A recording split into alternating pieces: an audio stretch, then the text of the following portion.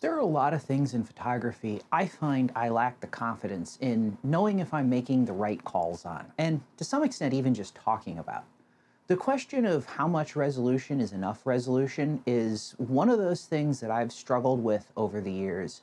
And while I can't say I have it figured out, I have at least reached a point where I'm confident enough in my decisions to be able to talk about them and how I got to them. Oh, one thing before I get started. I think people have a natural tendency to perceive numbers as precise values. 10 megapixels is 10 megapixels. It's not 8 or 11. However, like most things in photography, this is one of those places where the numbers are fuzzy. So I'm going to talk about numbers in this video, but don't get too hung up on the exact numbers. Instead, consider them an approximate point of reference. So making big prints is a big part of what's awesome about photography for me. And while that directly impacts things like how I compose my images, which is actually a really good subject for another video, it also means worrying about resolution far more than, say, if I was just targeting the web or mobile devices. Now, admittedly, over time, I've been able to blunt some of those fears. Partly that's come from experience, and partly that's just thanks to higher resolution cameras. However, I started thinking about resolution again because of getting an EOS R5, and especially because of the camera's APS-C crop mode. So let's see, how much resolution is enough? And for that matter, how do you even go about answering that question? So for a long time, I was firmly in the more camp. Of course, when I started out, I was shooting with 10 megapixel cameras, and well, wanting more resolution is entirely reasonable. However, the real problem I had was a complete lack of printing experience. Big prints are expensive to make, and I didn't want to waste money printing something that would just end up torn up and in the trash. And man, when I started printing, I was clueless. What I did at the very beginning was just arbitrarily picked a minimum resolution, 240 pixels per inch if I remember correctly. And if I couldn't meet that, I didn't print the picture. I didn't consider things like viewing distance, I didn't consider artistic concerns or really anything, just that pixel per inch number. Now in my defense, like I said, I was a noob. I didn't yet own a decently sized photo printer at the time, and so I was printing everything using Costco's Photo Lab, and while their prices were low, the hassle involved in a 40-minute round trip to go pick up the prints and bring them back and made it kind of hard to experiment. You couldn't do anything spontaneously. Now, it didn't take me long to realize that that whole thought process wasn't workable, at least if I wanted to print even, say, 12 by 18 inch prints from my 10 megapixel cameras. So I obviously needed a higher res camera, but in 2008 or 9, that was a really expensive proposition. And in the meantime, I had to do something and cut the print resolution down to somewhere around, say, 200 pixels per inch. Now, this was all still arbitrary, and I still was more concerned about hitting that number rather than how the actual prints looked. It was about here that I started trying to go down the road of looking at visual acuity and hoping to find some reassurances there. And suffice to say, while I found knowledge, I didn't find an answer. The real problem in a lot of respects was that I just didn't trust my eyes and my judgment as an artist. I wanted something objective. My nagging, almost certainly irrational fear was that someone would tell me my print was low-res crap. And the best that I could say in response was, well, I'm sorry you feel that way, I think it looks fine. What I really wanted to be able to do was call BS on them and tell them they were wrong because the print's resolution exceeded the eye's ability to resolve detail, and ha, take that. Or, well, maybe with a bit more tact. And, that naturally, like I said, led me to looking at visual acuity and trying to work backwards from there. So, what's the threshold of visual acuity?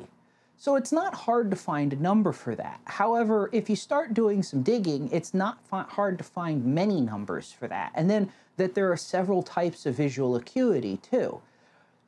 all throughout all of that, the most reasonable values that I found for the kind of visual acuity that's most relevant to looking at a print equate to between 0.3 and 0.5 arc minutes per pixel. So for example, in his article on the topic, Dr. Roger Clark uses 0.3 arc minutes for visual acuity and then calculates that for a 20 by 13.3 inch print viewed from 20 inches, you'd need 74 megapixels for that print to be at the threshold of human vision. However, it's not quite that simple, and it's not the visual acuity side of things that's the problem, it's the viewing distance side of things. So lenses, including our eyes, are angular resolving instruments. That is, they don't resolve a spot that's, say, 5 millimeters in diameter at every distance. Instead, they resolve an angle, and because of that, the size of the spot changes with the distance from the lens or the person. In other words, the closer you get to a print, the more resolution the print needs in pixels per inch because you are able to see finer detail. Then what's the right viewing distance? Well, the factors that dictate a natural, comfortable viewing distance bring us back to talking about our eyes. So our eyes really only do have a narrow cone where that high-resolution vision exists. Say, try reading something while deliberately keeping it in your peripheral vision, and you'll see what I mean. To compensate for that, our brain moves the eye around, sweeping that high-resolution cone over a larger field of our view, and then pieces together a perception of the world, or the picture, in that higher detail. Now, the more your eye has to move to do this, the more eye strain there can be. Again, just try looking all the way in any direction and you'll feel what I'm talking about. And of course, the more of your field of view that a print covers, the more your eyes have to move to see all of it. Moreover, prints aren't the real world they represent. Focusing on something up close is another potential source of eye strain. We might want to, for example, lean into a picture of a lion on the Serengeti in order to feel more immersed in the scene or make out more detail in the lion's mane. But looking at the print, we're not focusing on something that was tens of feet away in an environment that completely surrounds and fills our vision. We're focusing on a picture that's maybe only tens of inches away. So due to both of these factors, viewing distance varies with print size. There are other complexities too, although that gets really complicated. One paper, for example, that I read found that the density of photoreceptors in our eyes falls off faster in the vertical axis than it does in the horizontal. And as such, you'd have a wider cone of high-resolution vision in your, horizontally than you do vertically. And as drawing that into prints, that might affect the viewing distance or comfortable viewing distances for a vertical print versus a horizontal one. And really, there's all kinds of questions here. I mean, we're asking what is the preferred angle of view for a print, but then is that consistent for all print sizes? Does the print's orientation affect that viewing distance? And so on. So unfortunately, I don't have any good answers to these questions. And the unfortunate thing is I haven't found any good research to answer them either. When I wrote my print resolution calculator, the research that I did suggested using the diagonal of the print. But as far as I could tell, that was more of a rule of thumb than anything backed up with science and research. However, using the diagonal of print and going back to our 20 by 13.8 inch print, the viewing distance would be 24 inches. And that would mean that we'd only need 56 megapixels to satisfy the threshold of visual acuity, not 74. For me, all these questions just raise a bigger one, and that is this even the right approach? I mean, certainly some knowledge about our vision is important, and knowing its limits can certainly be useful, but it's not like there's a clear answer here either. In fact, every time I look into this, I walk away with more questions than answers. And the thing is, to me, a picture isn't reality, and it's never going to be. So when we're looking at a print, we're looking at something that's already heavily distorted by the photographer's vision, his choice of lenses, all those things. And that's even before we factor in how our emotional response to that picture affects our perception of the image. So, does a picture even need to get close to the threshold of human vision to be effective as art?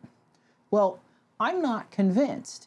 And if that's the case, what then? The next thing I turned to was looking at film. When I was young, my dad was a serious photographer and even working as a semi-pro at times, and that meant our house was decorated with a lot of his photography. We had prints of his made from 35mm film that were enlarged to 16 by 20 inches, and quite honestly, they looked good. I couldn't see real problems with them. Moreover, much of photography's history was shot on film, and there are many compelling images that have been shot on 35mm film, and many have been made into large prints. So, maybe if film has been good enough for that long, maybe it's good enough to keep going for. Now, when it comes to talking about film online, I have seen a lot of mysticism over film in, blogs and so forth. I've seen everything from claims of massive amounts of dynamic range to having virtually unlimited resolution, because it's analog. And the reality is that film is kind of limited. And, I can understand where this comes from. Being analog, film doesn't neatly translate to digital terms. It's complicated, and because of that, there's a lot more room for the theory to not necessarily work out in practice, or the assumptions not really carry through. That said, I'm going to still talk about it, at least in some coarse terms. So, in another one of Dr. Clark's articles, he looked at film's digital equivalent resolution. And I'm not going to get into the ins and outs of how he figured that out, but to briefly summarize his results, for 35mm film at ASA 50, he saw or came up with a digital equivalent resolution of around 16 megapixels. And if you used the same film stock at the same speed and shot with a 645 or medium format camera, that number increased to around 51 megapixels. However, as ASA increases, the grain structure has to get larger to provide that greater sensitivity. By ASA 100, the 35mm film's digital equivalent resolution dropped to around 6 megapixels, and the medium format film of the same type dropped to around 21 megapixels. Though, one thing to be clear here is that in all of these cases talking about digital equivalent resolution, the numbers should be considered extremely soft, with a margin of error of several megapixels in either direction. All that said, his results mirror my subjective experiences. In the past, I've scanned ASA 200 and 400 films, and I found that the images were inferior in terms of detail to the 10 megapixel images my DSLRs were producing. Now, on top of all of that, prior to scanning and digital reproduction, printing images incurred a generational loss or degradation. That is, not all of the resolution in the negative that came out of the camera would actually make it into the enlargement or the print. That, of course, raises the question, well, how much information was lost? And there, I'm not entirely sure. The only study I had handy or have handy for this was done for cinematography, and that uses a completely different printing process that's not really relevant for still photography. That said, in their case, they found that the first generation lost somewhere around 20-ish% of resolution. Now, none of this is an indictment of film as an artistic medium. If anything, there are advantages to film in the modern era, if only because it produces an inherently limited artifact with a built-in amount of scarcity. However, as far as resolution goes, if you're shooting with a 20 to 24 megapixel camera, which is what most modern mirror interchangeable lens cameras are now anyway, you're already beating 35mm film and approaching medium format film in a lot of cases. So is 24 megapixels good enough then? I mean, you could say it's better than 35 millimeter film, and that's been good enough for years. But honestly, I don't find that a satisfying answer either. And to be honest, that's kind of the problem. I don't think there's a good objective answer here anywhere. Instead, I think you have to end up just having to lean on experimentation, and just learning to trust your eyes. Obviously, testing for yourself is absolutely necessary. However, one thing that I've found that's incredibly useful is to look at other photographers' work in person. This is especially true if they're successful at selling those images as large prints. So for me, the revelation happened when I visited one of Peter Lick's galleries.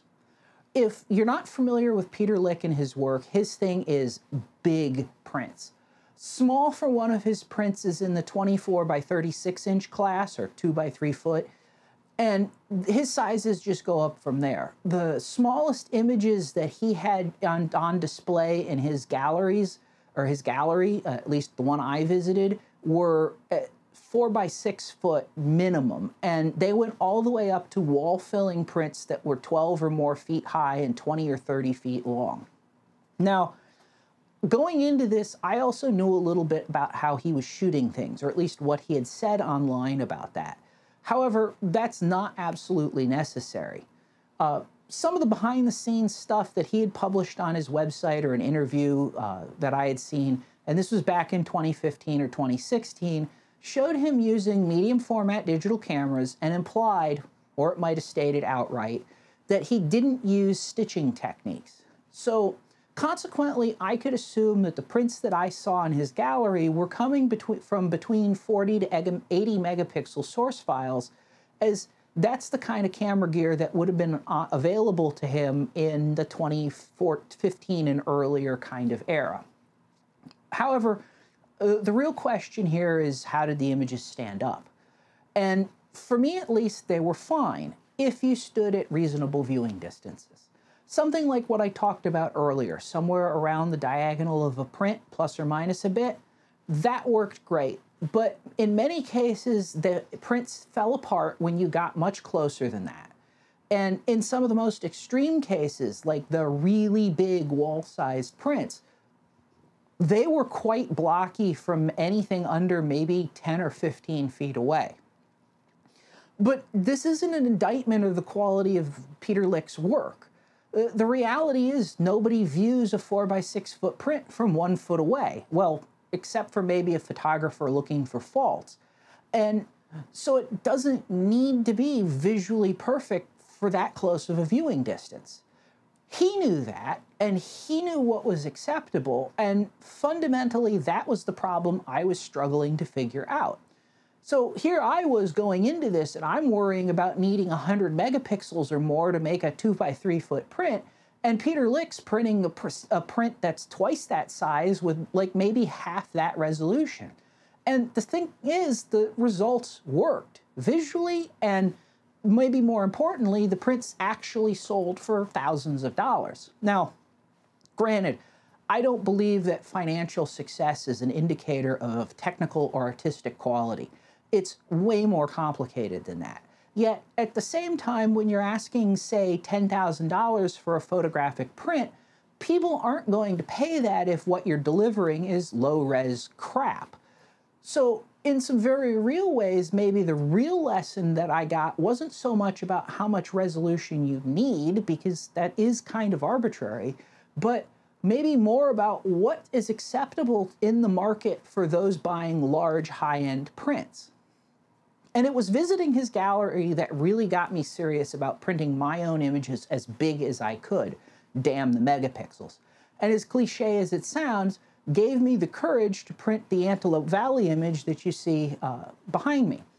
So, as I said earlier, big prints are expensive. A 20 by 60 or 30 by 90 inch print can run close to $100 or more, obviously, depending on where you get them printed and the kind of paper they're printed on and so forth.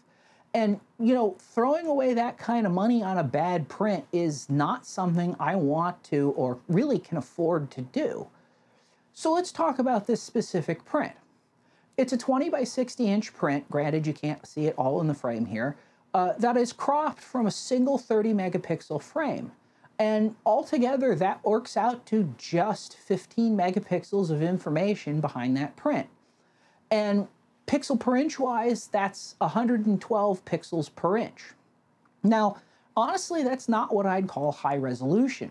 And yet, in practice, the image looks fine. Even getting up close and scrutinizing it at, like, say, 1 or 2 feet away, it holds up well enough to not look bad. Not that anybody ever views the print like that. Now, would I want to go larger? Well, not really, but even that depends on where and how it's being displayed. So a 30 by 90 of this print would drop the resolution to only 74 pixels per inch. And that's lower than the resolution of a standard computer monitor. But, you know, that might be completely reasonable if you can't get closer to 4 or 5 feet from the print. And maybe in that case, the size is really necessary. Another example is this lion portrait. It was cropped from a 5D Mark III's 22 megapixel frame down to only 5.5 megapixels. Now, this is a 16.25 by 10.8 inch print, and for that much resolution, it works out to have 176 pixels per inch, which actually, not having done the math before this, is actually a lot more than I had expected. But even at that resolution, which is pretty good, I'd say, there aren't any real quality problems to my eye looking at that print. And getting close up, you know, things like the whiskers, they're nice and smooth. And truthfully, I could probably print that bigger, at least up to a full A3 plus size. So going back to the question, how much resolution do you need for your prints and therefore your camera? Well, unfortunately, I think what it comes down to is there's really no way to just put a universal number to that. Part of the reason for this is that, you know, print resolution sets a floor for the minimum resolution you need in a camera, but it's not a hard line. It's going to depend on, say, viewing distance and condition and how you're displaying things. That said, in my experience, you often don't need as much resolution as you might think. And maybe that's the real lesson here, that there is no simple single number. This is art, and at some point as an artist, you have to make a judgment call on what's good enough for you. And the best approach I've found for that, as I said, is printing stuff and seeing if it works. And, you know, if it doesn't take too long doing that before you start to figure out what your actual personal minimums are. That said, I'm going to give you some numbers. For me personally, if I have at least 5 or 6 megapixels, I'll give printing an A3 plus sized image a chance.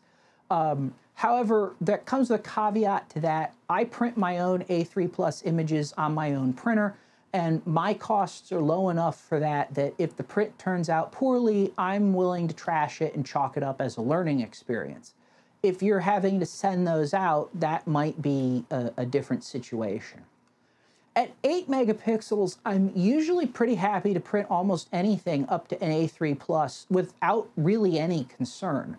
And for what it's worth, 8 megapixels is an 8 by 10 print at 300 pixels per inch.